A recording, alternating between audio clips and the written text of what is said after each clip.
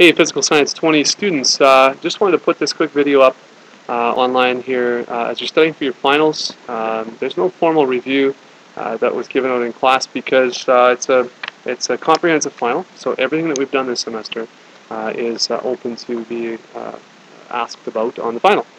But I did just kind of edit syllabus for you, and so these are the things that we went over in case you've lost your syllabus.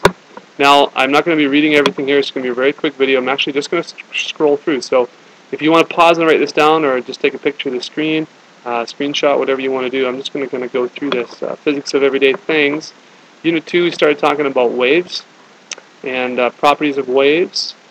Unit 3 was sound, and that's the speed of sound, human ear, and all that sort of stuff. Interference of sound waves. Okay, we talked about sonic booms, the Doppler effect, and beat frequency. Then we moved into light. We talked about light rays and reflection, the pinhole camera, laws of reflection, images in a plane mirror, then images in curved mirrors.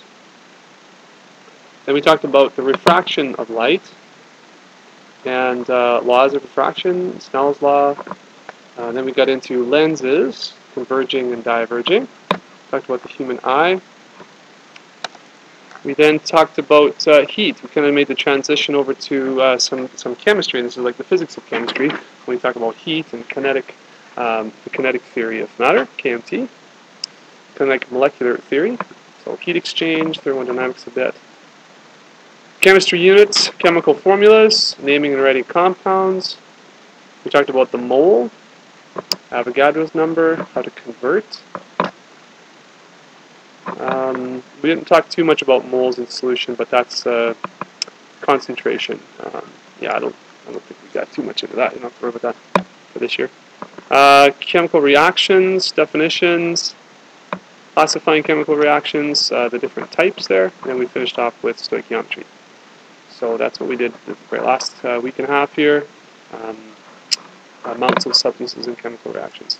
So that's a bit of review if you want to just kind of look through that again. That's what we did this semester, and the final exam will be just like your unit exams, except it'll just be longer, and I'll kind of hit the highlights of all of the units on the exam. I should write for about 2 hours, and yeah, good luck.